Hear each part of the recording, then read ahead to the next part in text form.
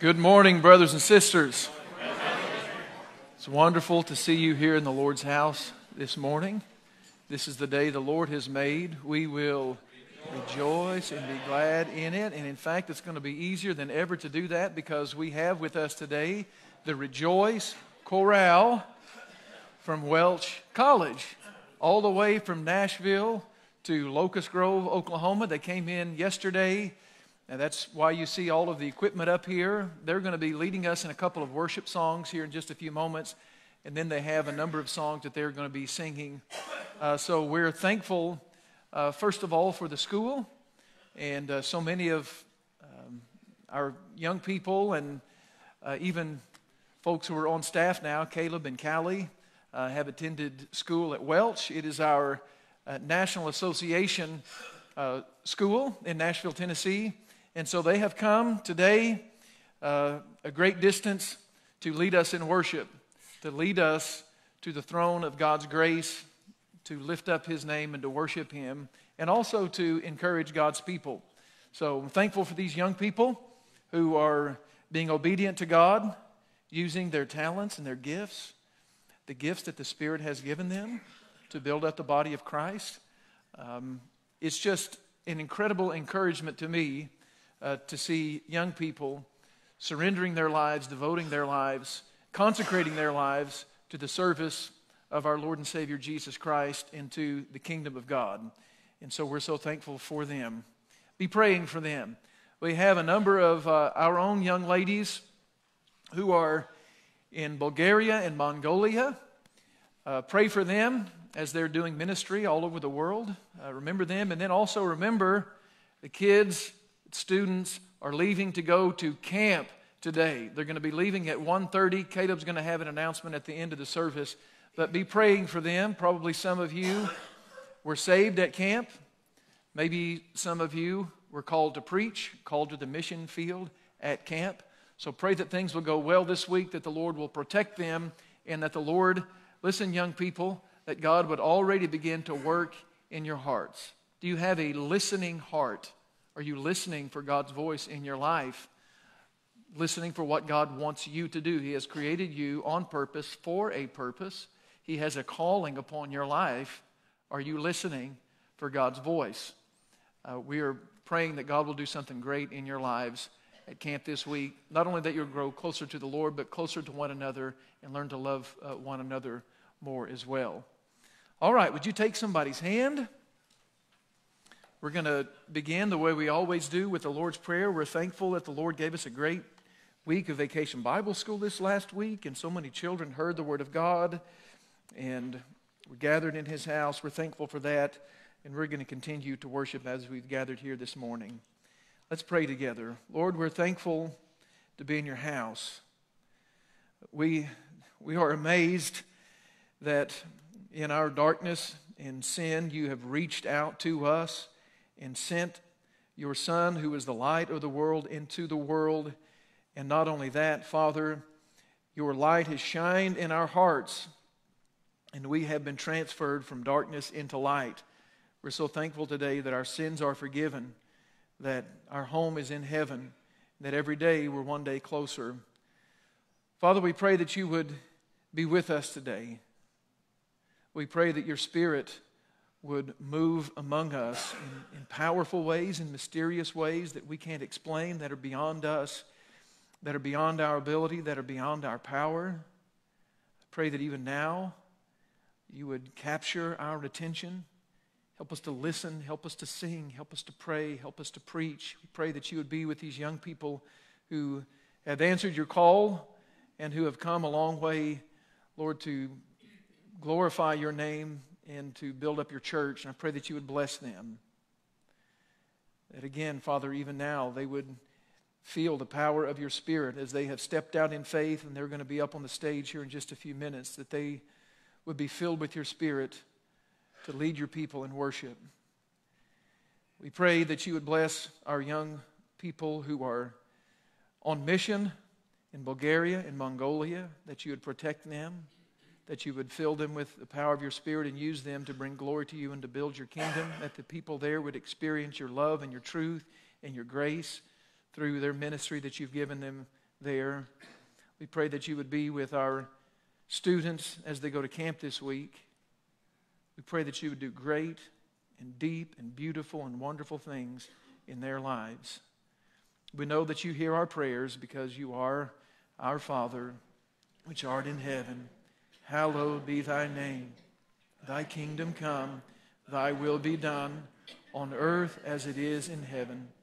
Give us this day our daily bread, and forgive us our trespasses, as we forgive those who trespass against us. And lead us not into temptation, but deliver us from evil. For thine is the kingdom, and the power, and the glory forever. Amen. Would you stand? We're going to worship as Rejoice comes to lead us in a couple of songs.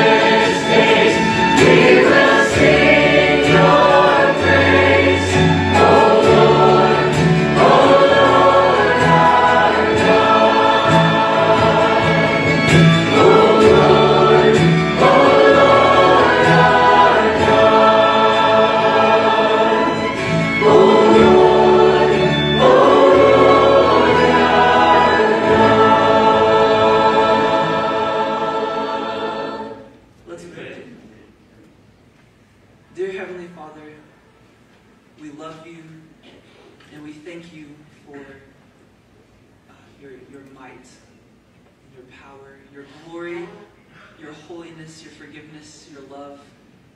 And we just come before you today and bow and worship, and we praise your name today. We lift your name up and praise and worship you. I pray that you would be in this place with us. I pray that your Spirit would fill this place and move in us and through us. I pray that as we continue in our worship this morning, our singing to you would glorify and honor you. I pray that you would be lifted up in our worship this morning. I pray that as Brother Jeff comes and brings your word, I pray that your Holy Spirit would be with us to illuminate the word so that we can understand and discern what it is you would have for us today. I pray that as we continue to live our lives in efforts to become more like Christ, I pray that we would walk daily in obedience, seeking to grow closer to you each and every moment. And I pray that the words of our mouth and the meditations of our heart would be pleasing and acceptable to your sight. Once again, I worship you this morning, and I thank you for your goodness. You are so, so good to us. You always have been, and you always will be. And for that, we thank you. It's in your Son's precious and holy name that we pray this morning. Jesus. Amen. Amen. You all may be seated. Well, good morning. It's been good to be in the house of the Lord already, hasn't it? Amen. We are the Rejoice Ministry team. Now, you might have wondered where I appeared from. We do not have teleportation in Nashville. I'm the sound guy. My name is Riley Holloman. I'm a business major and I'm a senior. And I have the honor and privilege of introducing Rejoice, but also introducing Welch College, perhaps some of you for the first time. We are a small Free Will Baptist college in Gallatin, Tennessee. The closest city that you might know is Nashville. And so we are privileged to be here this morning. The drive was fantastic and a little long, but I struggled to find out what I would talk about and how I would introduce Rejoice. But then I realized that I didn't need to. We have the same values that this church does. And I can tell that from meeting the pastor briefly and just interacting with you guys this morning. It's been a blessing already to minister to your youth as they're preparing to go to camp. We got to pray with them. We got to minister to them. We had a devotion with them. We already know that this church and Welch align. Also, it's just been such a great privilege to minister to you guys this morning.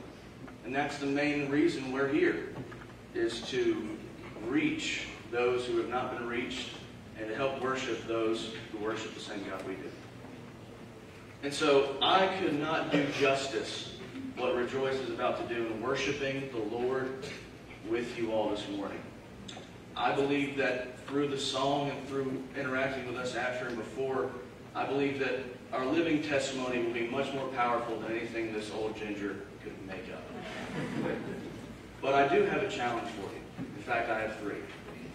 If you don't mind, I would ask that you guys pray for us this morning and pray for each other. In fact, I would also ask you to pray for Welch. Be praying for the person beside of you and the people on the stage, that we minister to you, that we minister to ourselves, and then all that happens in this hour, that we worship the Lord. Secondly, we would ask that you think about and pray about sending your people. We are always wanting more young people to know the Lord better, to grow in a Christian education, and to be sent out into the world wherever the Lord wants them to go. And that's our mission, and I believe that's yours as well. And third, we would ask that you consider a financial gift. Now I know, you haven't heard us sing yet, and I'm already asking for it. I can assure you, at the end, you will be pleasantly surprised. In all seriousness, thank you guys so much for letting us be here this morning to minister to you and to worship with you. It is because of churches like yours that Welch exists, and it is because of us that we minister to you. In fact, because of churches like yours, nearly every student, including the people on the stage, get nearly $6,000 in financial aid. According to U.S. Weekly, we are rated top 20 in our region for colleges in that area. Specifically, top 10 across the board in our teacher education program, specifically with English as a second language as a proficiency. But again, and I want to reiterate, and through the words that they'll be singing, it is only because of the power of God that through this college and through the prayer and support of people in churches like you. So we ask humbly that you'll pray and that you'll give. I'm going to give it to Rejoice. Thank you for your time, and thank you for being what Christ commands us to be, a Bible church. Like he said, we are the Rejoice Ministry team from Welch College. And before we get started with the service and continue on, we just like to introduce ourselves to you so that we're not strangers up here, so that you can learn a little bit more about us. So my name is Camden Lewis. I'm a junior from Clarksville, Tennessee, and I'm studying biology with a minor in missions. Good morning, everyone. My name is Abigail McAfee. I am a sophomore from Gallatin, Tennessee, and I'm studying English education. Good morning. My name is Cheyenne Lewis. I'm a senior from Gastonia, North Carolina. I'm studying psychology with a minor in music. Hello, everyone. My name is Landon Wolf. I'm a senior from Circleville, Ohio, and I'm studying theological studies and I'm also in the college's Master of Divinity program. Hello, my name is Brooke Proctor. I'm a junior from Pleasant View, Tennessee, and I am studying biology. Good morning. My name is Silas Heiser. I'm actually a recent graduate of Welch College from Chesterfield, Virginia, but I'm continuing my education to get my Master's of Divinity through Welch. Good morning, everyone. My name is Rachel Wilkerson. I am a sophomore from Gallatin, Tennessee, and I'm studying music education. Hello, everyone. My name is Jacob Robertson. I am a junior from Amory, Mississippi, and I am studying music performance. Hello, everyone. My name is Melina Campus. I am a junior from Plant City, Florida, studying music education with a minor in missions. Good morning. My name is Mark Edgman. I'm a junior from Albacete, Spain, and I'm studying music education with a minor in missions. Good morning, everyone. My name is Ellie Crabtree. I'm a senior from Etna, Ohio, and I'm studying English.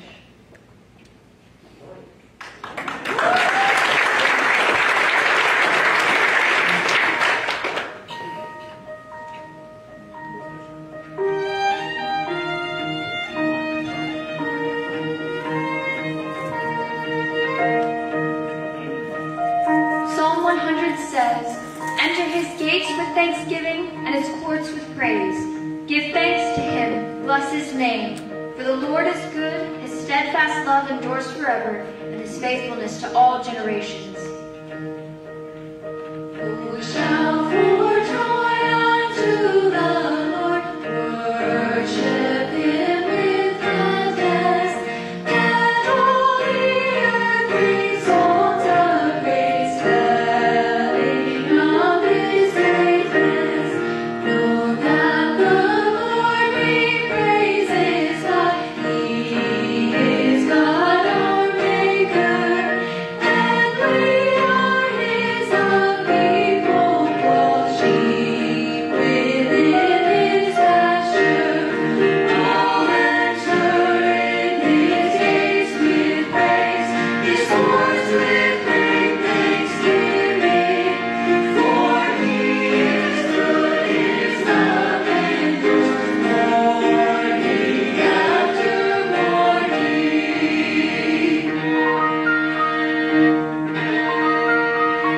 Shout for joy to the Lord, sing one day his children.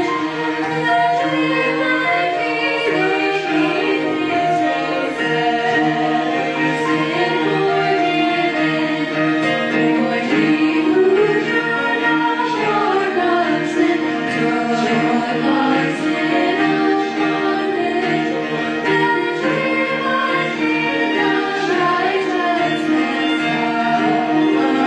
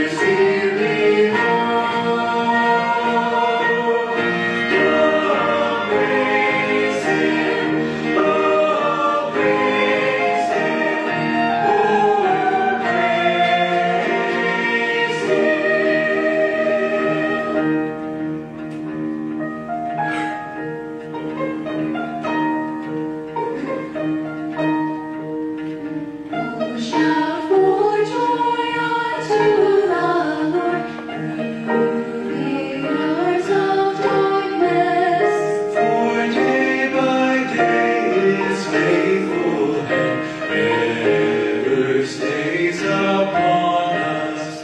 With every morning rise we kneel, all our lives we offer to be a living sacrifice, holy to the Savior. Oh, enter in His gates with praise, His courts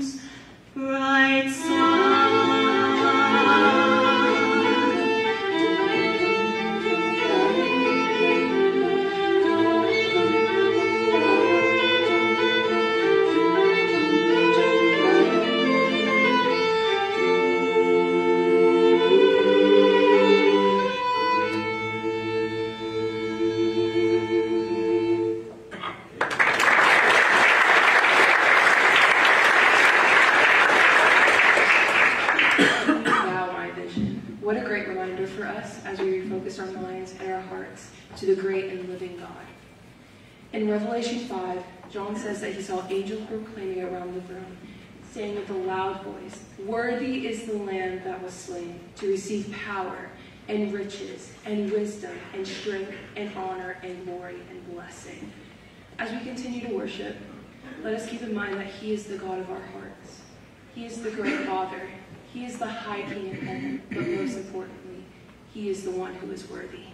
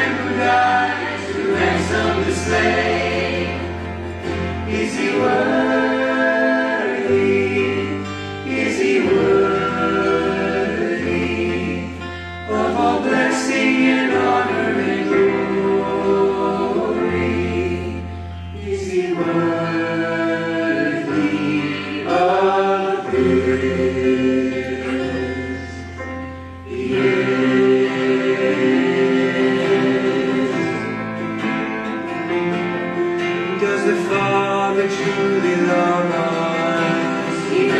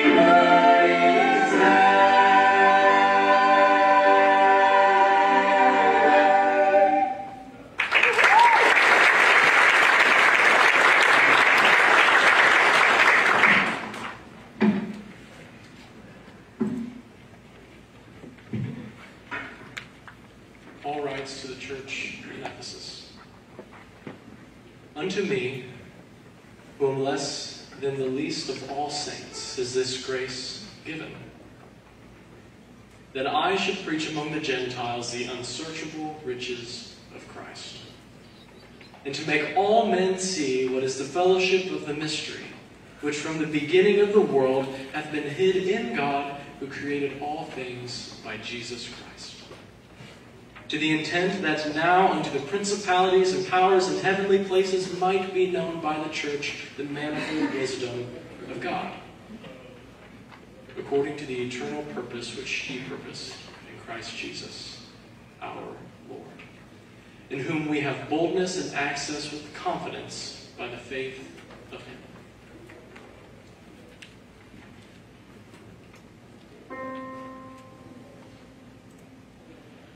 Come behold the wondrous mystery in the dawning of the King.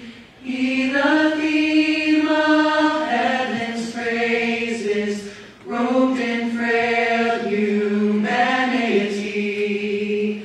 In our longing, in our darkness, now the light of life has come. Look to Christ who condescended, took on flesh to ransom us. Come behold the wondrous mystery, he the perfect Son of Man, in his living, in his suffering, never trace nor stain of sin. See the true and better Adam come to save the hellbound man. Christ the great and sure fulfillment of the law, in him we stand. Come behold the wondrous mystery. Christ the Lord upon the tree, in the stead of ruined sinners, hangs the Lamb of victory. See the price of our redemption, see the Father's plan unfold, bringing many sons to glory, grace unmeasured, love untold, grace unmeasured, love untold. Come behold the wondrous mystery, slain by death, the God of life, but no grave could e'er restrain him. Praise the Lord, he is alive. What a foretaste of deliverance, how unwavering our hope, our hope.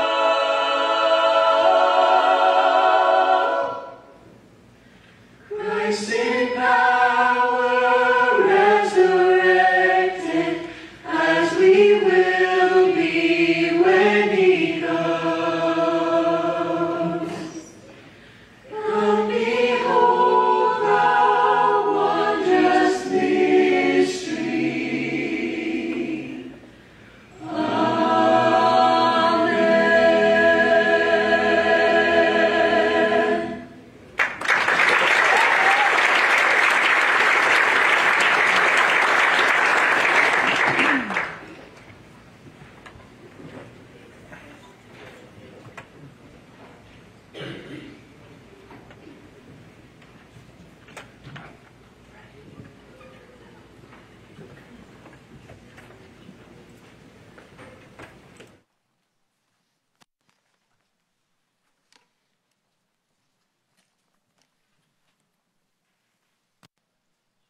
Turn with me to Genesis chapter 3.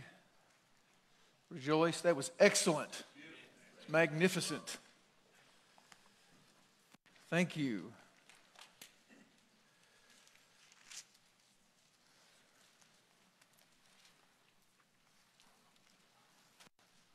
The title of the message is The Reason to Read.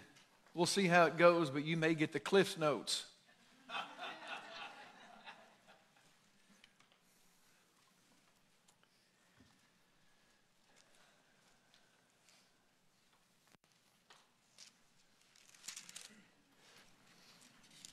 We're going to look at Genesis 2 and 3 and think about the story with Adam and Eve in the garden with the tree of life and the tree of knowledge. And I want us to think for just the next few moments about knowledge and learning and education from the biblical perspective. We have this group of college students that's come a long way to lead us in worship and also to promote Christian higher education. Last couple of weeks here in this same sanctuary, we have celebrated the graduation of our seniors and also the promotion of some of our children going on to their next stage and level in education. We want them to grow in knowledge and learning. We give them books to read, to learn from. Most importantly, we give them the Word of God, which is the book of books. And we want them to learn. We want them to grow. We want them to grow in their knowledge. We want their intellectual life to blossom. The question is, how should a Christian think about knowledge? Think about knowledge and learning. The human capacity for learning is astounding. It is astounding that the ability of the human mind to grow in knowledge and to discover new information is literally mind-boggling. But is more knowledge always better? That's what I want us to think about for just the next few moments. Is more knowledge always better? The library where I went to seminary in Fort Worth, the library was bewildering. Floor after floor, book after book, one on top of the other. In fact, it was both overwhelming and also exciting to see this magnificent accumulation of knowledge. Even in my own humble little study back there, when people come into my office, they look around at all the books on all the shelves, and the standard question is, have you read all of these books? And my standard answer is, I have read all of some of them and some of all of them. It's just a fancy way of saying, no, I have not read all of these books. But pastors like to accumulate libraries. When I arrived in graduate school, however, on the campus of Southwestern Seminary in Fort Worth in 1999, the first book I was given to read was not really a book, it was a pamphlet, little bitty pamphlet given to every incoming graduate student in theological studies. And I still have it in my office, and it's called The Religious Life of Theological Students by B.B. Warfield, a great Princeton theologian in the early 19th century, early 20th century. And in this little pamphlet, the brilliant scholar says to graduate theological students, he says, ministers must be educated. The Bible says we must be apt to teach, and we cannot teach what we do not know. But learning is not the most important thing for a minister. A minister must be well educated, or else he will be incompetent for his work. But before and above being well educated, a minister must be godly. The first book we were given at Southwestern Baptist Theological Seminary was a warning about learning. Even learning about God can be dangerous. We live in an age of information, and we hear all the time, education is the answer. Education is the answer to everything. If we just had better education, better education. But is that true? Is the thing we need most today in our society more information? More knowledge? Is more knowledge always better?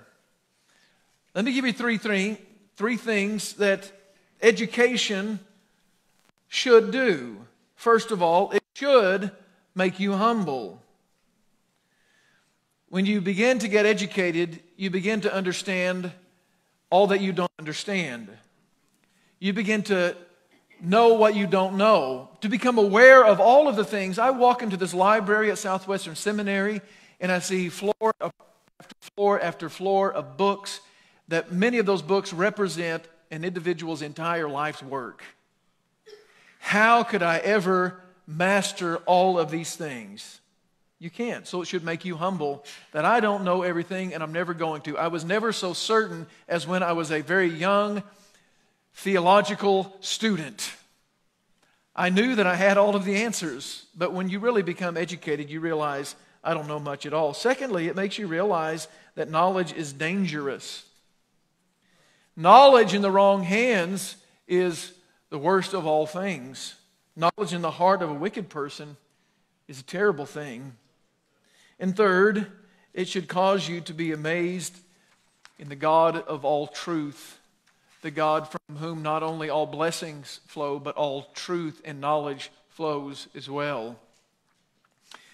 So in Genesis chapter 2, the Bible lays out before us this first meditation upon knowledge. The Lord God formed man of the dust of the ground. Notice that, formed man out of the dirt and breathed into his nostrils the breath of life. Man became a living being, and the Lord God planted a garden in Eden, in the east, and there he put this man that he had formed out of the dirt. And then out of the ground also the Lord God made to grow every tree that is pleasant to the sight and good for food. Notice this, the tree of life in the middle, right smack dab in the midst, in the middle of the garden, tree of life, and also the tree of life, knowledge, the knowledge of good and evil. This thing fading in and out.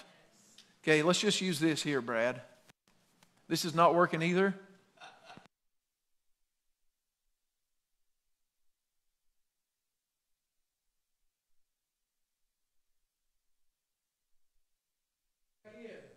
Looky there.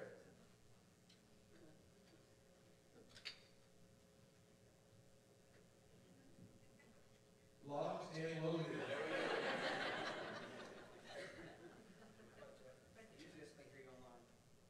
Okay. There's been a great outcry from online.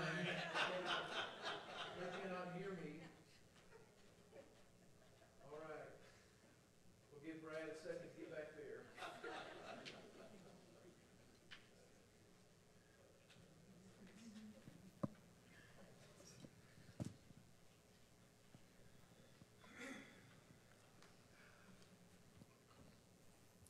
Am I good to go?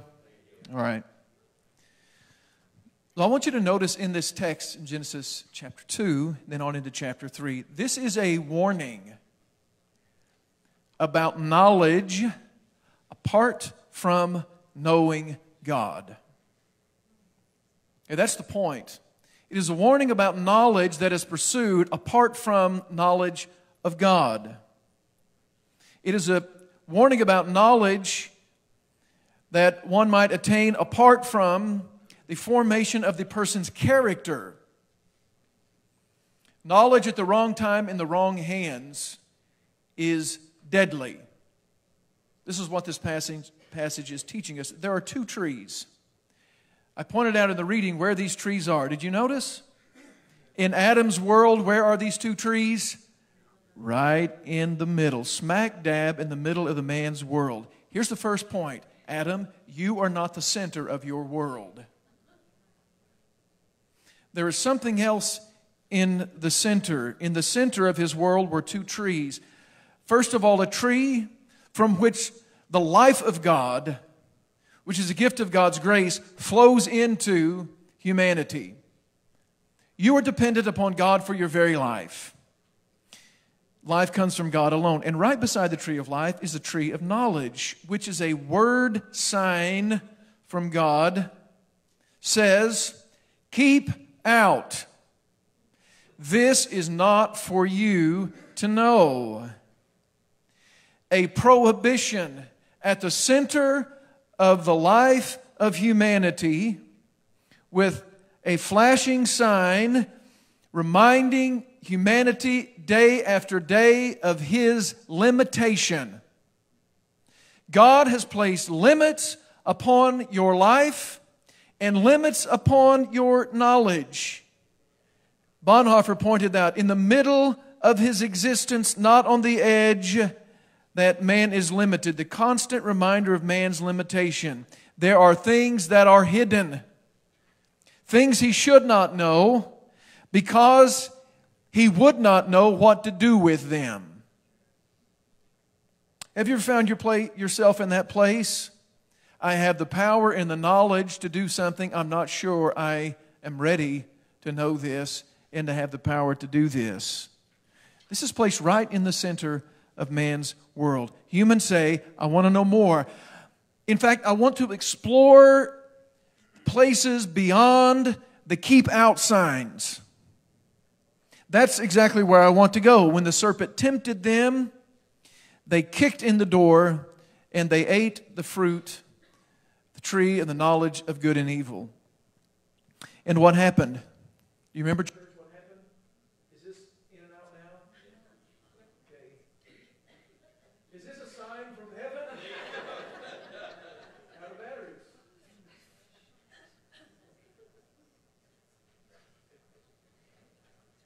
What does it mean when the sound man gives you a microphone with no batteries in it? As he makes his way up here, listen to me. What happens to them when they eat from the tree of the knowledge of good and evil? The Bible says their eyes were open. So they're receiving knowledge. And what is it that they see when their eyes are open? One thing. They are naked.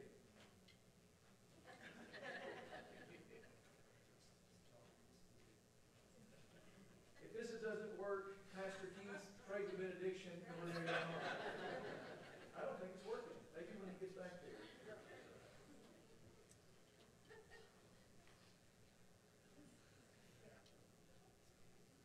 Testing 1, 2, 3. Check. Testing 1, 2, 3. Years ago, Jeff Manning was preaching at the leadership retreat in Nashville, and he had something like this happen, and he said, Mama said there'd be days like this. So here's the point. Their eyes were opened, but what they saw was simply this, that they were naked, that they were exposed. They had gained knowledge, but it wasn't what they expected, and they said to themselves, what have we done? Have you been there before? I'm pursuing something that I know has been forbidden, and when I get a hold of it, I suddenly say, what have I done? That's it. That's all. Their eyes were opened to their own nakedness, and it scared them to death. Fear flooded in for the first time. Remember, they're reaching out for knowledge. They have knowledge. It's not what they thought it was going to be. And now fear characterizes their existence instead of faith. It wasn't a godly fear. If they would have had a godly fear, they wouldn't have reached out and taken the fruit. But it was fear that drove them away from God. And they ran and they hid. Their eyes were open. They had new knowledge, and it drove them away from God. Is it always better to know more? Have you ever said to yourself, I wish I had never seen that? I wish I had never heard that. I wish I had never tasted this, never touched this. I wish I had never tried this. They told me I shouldn't. I did it anyway. Will I ever be able to rid myself of this nightmare? There are things that we should not know. Does the knowledge that humans have today scare anybody but me?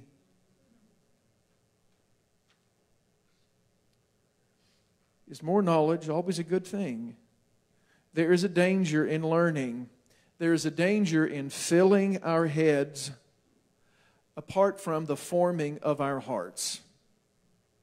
And this can happen to theological students as much as anybody else. What are you learning? Why are you learning it? What is it doing in your life? Is nuclear power, we have plumbed the depths of the atom, is nuclear power safe in the hands of humans? We've learned some things. Is it safe for us to have them? Is the ability to genetically engineer creatures, to monkey with the genetic code, is that knowledge safe in the hands of humanity? Do we have the wisdom only to do good with the knowledge that we have? It is true, knowledge is power, and often that power is used to destroy instead of to do good. The Bible teaches us that there are three critical things about getting knowledge: the beginning, the end, and the center. And I'm going to go through these very quickly. And everybody said, you didn't mean that, did you? I know you didn't really mean that. The Bible's very clear. The fear of the Lord is the beginning of wisdom, the beginning of knowledge. Proverbs says it in 1:7. The fear of the Lord is the beginning of knowledge. Fools despise wisdom and instruction. Repeats it at the end of the opening of Proverbs. The fear of the Lord is the beginning of wisdom, and the knowledge of the Holy One is insight. Bruce Waltke describes it like this: the fear of the Lord is the beginning. He says, what the alphabet is to reading, notes to reading music, numerals to mathematics, the fear of the Lord is to attaining knowledge. If you don't have the fear of the Lord, do you really know anything? From the biblical perspective, you don't really have any knowledge unless first of all you know God. What is the very first thing we are commanded to know? I was just reading this morning Psalm 100, and one of these students read Psalm 100 a moment ago, but Psalm 100 commands, know that the Lord is God. That is the thing to know. This is the fear of the Lord. It is He that made us, and we are His people and the sheep of His pasture. If we don't begin our search for knowledge and truth there, knowing that the Lord is God, we will never get anywhere. If you don't begin with God, you don't really know anything. It tells us, first of all, the Lord only is God of all. Know that the Lord, He is God. Second, that He made us. That you don't even have existence at all apart from Him. We didn't create ourselves. That's one of the reasons in Genesis chapter 1, humanity is created last. After everything else, humanity cannot claim that he had anything to do with the creation of the universe. You didn't get here till everything else did. We didn't create ourselves. We owe our lives and our minds to God. God created your mind. And then third, He loves us. He doesn't withhold things from us because He's a mean God or Father, but He loves us and He wants us to be a certain kind of people. Wisdom produces a certain kind of person. In James chapter 3, verses 13 through 18, I don't have time to read it all, but the thing to notice there is that James, the little brother of Jesus, when he talks about the wisdom that is from above, he doesn't say the person who is wise knows this, and this.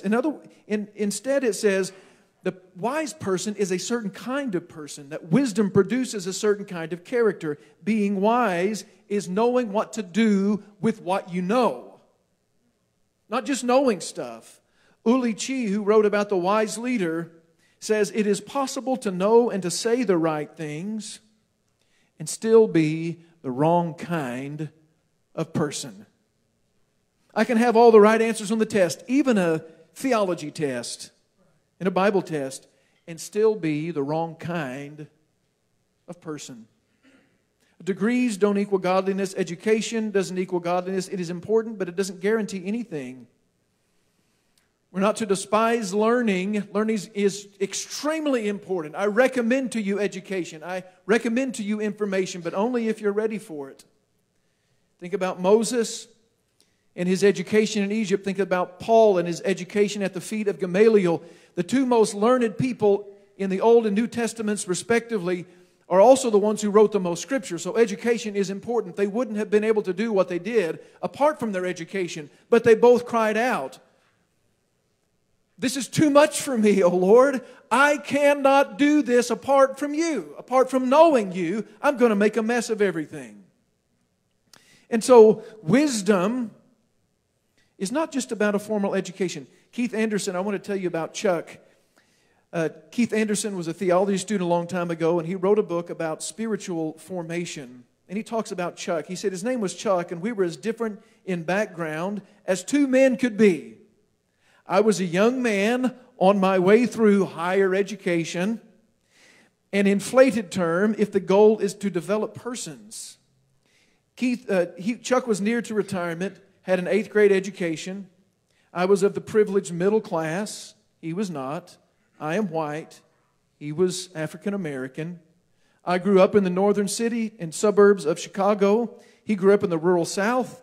He was a custodian whose job all day was to empty the baskets of important people and throw the trash out for these busy and influential people, decision makers whose choices would make or break the fortunes of the company. But Chuck was a man who had something that I came to cherish, common sense wisdom that grew out of his faith and his life experience. He was a sage, a seer, a wise man who could see more deeply into life than most that I had ever known since that time. In time, we opened to one another, and he taught me much as we were on the dock, the loading dock, the receiving dock, for my lessons in wisdom. He didn't set out to teach me, much less to mentor me, but he did both because in his soul he was a teacher and a mentor whose wisdom was given voice in a southern accent spoken in a northern city. His words didn't add much information to my ongoing education in theology, not much information, but they continue to shape me as a person to this very day. Chuck knew who made him, and this made him wise and useful to God. Second, the glory of God is the end of wisdom and knowledge. Here's the question that we need to ask ourselves as our high school seniors go off to college, to trade school, to a job, as our children graduate into the 1st grade, into the 7th grade, as we continue to pursue information. Here's the question: why am I seeking knowledge, and what will I do with it once I have it? What do we do with all of this information? I've reached out, I've grasped knowledge. Now what am I going to do with it? T.S. Eliot said, endless invention, endless experiment brings knowledge of motion, but not of stillness. Knowledge of speech, but not of silence. Knowledge of words, but ignorance of the Word. All our knowledge brings us nearer to our ignorance.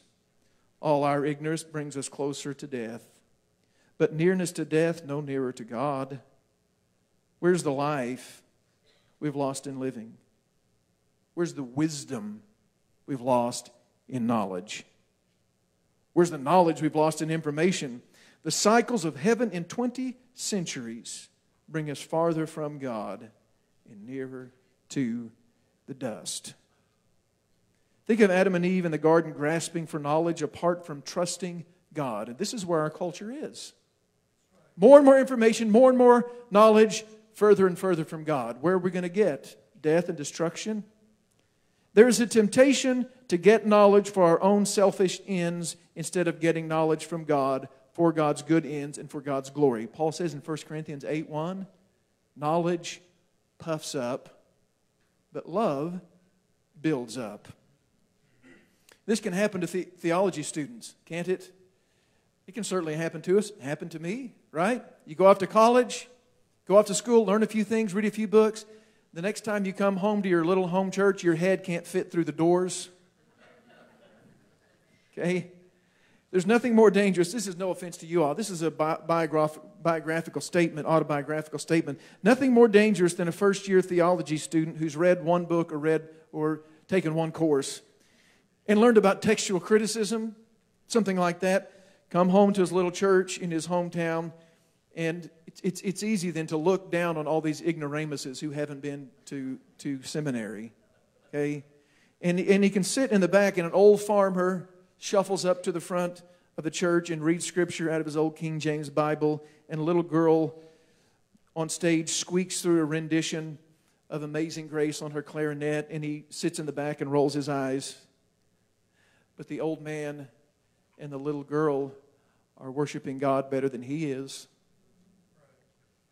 that there's a warning about learning apart from the formation of our hearts. And especially as young men, we can get to the point where we say, I study my Bible to be able to win arguments and to destroy my opponents. And it's so fun. Isn't it so wonderful to win an argument and put those unbelievers in their place? But that reason, that is arrogance. That is vanity. I read my Bible so I can be successful in life. That is vanity. I want to read God's Word so I will know and grow closer to God, which fills me with love for God and others. So the third thing then is knowing God and loving God and neighbor is the center of knowledge and wisdom. J.I. Packer said a long time ago, a little knowledge of God is worth more than a whole lot of knowledge about God. I can know everything there is to know about God and not know God at all. Jesus said, this is eternal life, and this is eternal life, that they know Thee, the only true God, and Jesus Christ, whom Thou hast sent.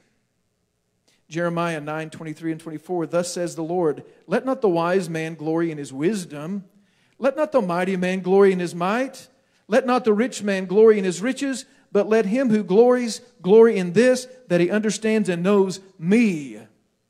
Not about me, not facts, not information, but that he knows me, that I am the Lord who practice steadfast love, justice, and righteousness in the earth. For these things I delight, says the Lord, to know God and to love your neighbor. That is the purpose of knowledge and education and information. Augustine said a long time ago, talking about reading the Bible, whoever thinks that he understands the Holy Scriptures, okay, take hermeneutics, Bible interpretation, all this stuff, we know all, and we learn all these principles and everything. Augustine said, whoever thinks that he understands the Holy Scriptures, but puts such an interpretation upon them as does not tend to build up the twofold love of God and love of neighbor, does not yet understand the Bible as he ought. So if our reading of Scripture puffs us up, instead of makes us servants to love our neighbor and love God, we haven't understood the Bible at all. Micah 6:8, He has showed you, O man, what is good, and what does the Lord require of you? But to do justice, to love kindness, and to do what, church? To walk humbly with our God. Walk humbly with your God. Now go back to the garden with me as we end up, okay? Go back to the garden with me. To walk humbly with your God. Would they not have gained knowledge by walking with God? How long was it before God showed up in the garden when He walked with them in the cool of the evening? What would they talk about as they walked with the omniscient God who created them? What would they learn as they walked with God in the garden? They were not forbidden from knowledge. They were forbidden from knowledge apart from their walk with God. God's will is not to keep us ignorant. God's will is for us to grow in knowledge while we walk with Him. While we walk with Him. Not to grasp for things when He is away, when we have been tempted. God's will is for us to learn from Him while we grow in our knowledge of Him and to grow in our love for God and for our neighbor. Jesus did not suffer and die so we could know more facts, but so that we would know the Father through the Son by the power of the Spirit. That's why He said, come to me, all of you who are weary and heavy laden, learn of me. Learn from me, and I will give you rest. Would you bow your heads with me?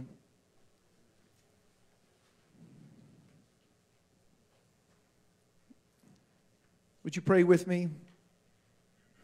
Father in heaven, we are so thankful for our institutions. We're thankful for our Sunday school teachers. We're thankful for our teachers in our public schools and our Christian schools and all of the things we learn, the knowledge that you have placed at our fingertips. We're thankful for Welch College. We're thankful for how it has trained so many students from our own church and how they're teaching the Word of God and the truth of God from every subject as you've revealed it to us. I pray that you'd bless these students, continue to bless their ministry as they go from church to church and from state to state singing your praises. And I pray, Lord, that you would help all of us to walk humbly before you and to walk with you, to read your word, to get to know you, so we might love you better and so that we might love our neighbors better. And we pray all of this in Jesus' name. Amen. Caleb has an announcement. Jason is gone today. Cal, do you have any announcements? Okay. This works good for him the whole time. I'm really going to be upset.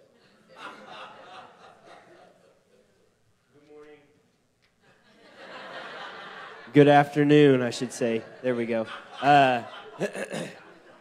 It is time for church camp. We are taking about 60 students today to church camp. So pray for us. Pray for our leaders and our students, most importantly, that God just does an incredible work in their hearts and in their lives. We're just so excited. So just a couple of reminders, parents and students. We are meeting at 1:30. Meeting, not leaving, okay? So we will be loading up around that time just over there by the Family Life Center. Also, if you have not already turned in the camper health form, you have to bring that with you. So I have some extra copies back there at the Welcome Center. Parents, you can grab one if you need it. But we're just so excited. One thing that we do want to do this year, this was Callie's idea, and I thought it was great. We wrote down the names of every student and what grade they're in on little note cards. And we're going to have some of our camp leaders at the doors. And we would just love for you to take one of these cards. And if you would just pray for that student by name all week, I think that would just be an incredible thing for our church family, praying for our young people by name this week that God works in their lives. So we have 60 cards, and would love for, there's way more than 60 people here, so would love for you guys to take one and spend your week praying for them and for us. Thank you. Thanks, Caleb. Got to give a special shout out to Silas down here. I think Caleb has finally found a mustache to rival his. Let's give it up one more time for the Welch team. That was amazing. I genuinely hope y'all can come back as soon as possible. So thank you so much for being here and making that long drive. All right. Caleb talked about youth camp. I want to give a quick shout out to my emerging adults group that is going with me to Kansas City. It's kind of it's becoming an annual tradition for us to go on kind of a summer retreat. Some of our college students and young adults. That's a ministry that's near and dear to my heart, to Cassie's heart, because after we spent 4 years on a college campus doing ministry, so that has kind of carried over to our ministry here. It's so important for those young adults to continue to grow even after they transition out of the youth group. It can be very difficult, but anyway, we've got an awesome group that's going to Kansas City with us. We're leaving Friday. If any of you would like to support us, we've got to pay for meals and for registration for the training that we're going to on Saturday. If you'd like to support that in any way, just come find me after the service. We would be very grateful. So other than that, I've got a quick announcement for the kiddos that Miss Amanda sent me. It looks like they're going to have a summer party this Wednesday night at 7 o'clock, popsicles, water activities, so kids wear swimsuits under your clothes or bring a swimsuit to change into, and don't forget your towel on Wednesday night. So that sounds like it's going to be fun. Other than that, I'm just going to let you read through your bulletin considering the time. So thank you for being here, and God bless you all.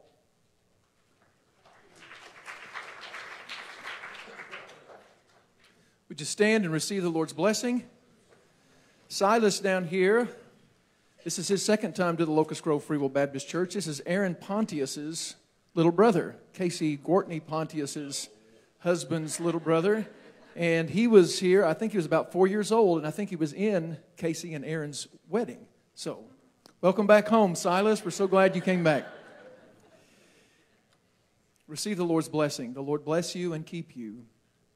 The Lord make his face to shine down upon you and be gracious unto you. The Lord lift up his countenance upon you and give you peace, both now and forevermore. Amen. You are dismissed.